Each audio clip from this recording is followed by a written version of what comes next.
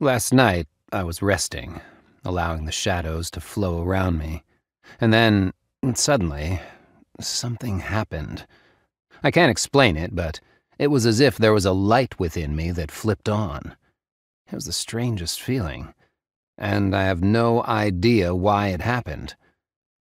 I tried to ignore it, but the feeling grew and grew until I had to leave the darkest parts of the cave I've been using as a home. It was like being attached to the end of a bungee cord, and it was being snapped back after having been stretched.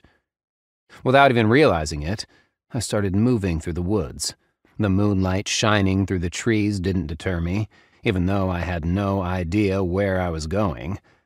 The next thing I knew, I was blending into the darkness of the tree line near Jace and Dakota's home.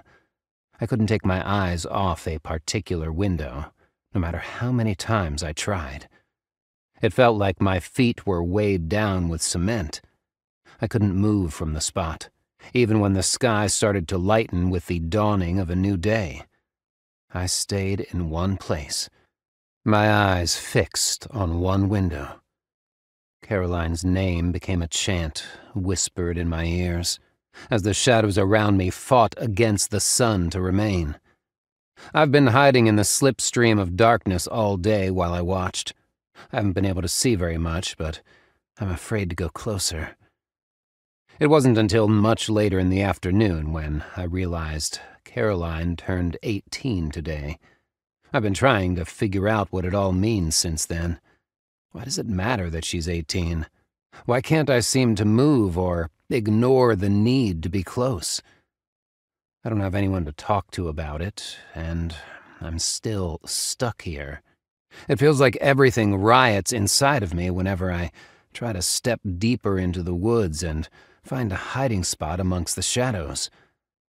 I've watched Caroline celebrate her birthday with little fanfare and a lot of love. I found myself smiling as I was watching what was going on in their house in the woods. It was something I've missed out on, having someone to smile with. But then the bitterness would remind me that no one cared if I was there or not. The people of Screaming Woods and my adoptive parents made that abundantly clear when they forgot about me, when they allowed me to be swallowed up by the darkness, never wondering where I had gone or why I wasn't around anymore.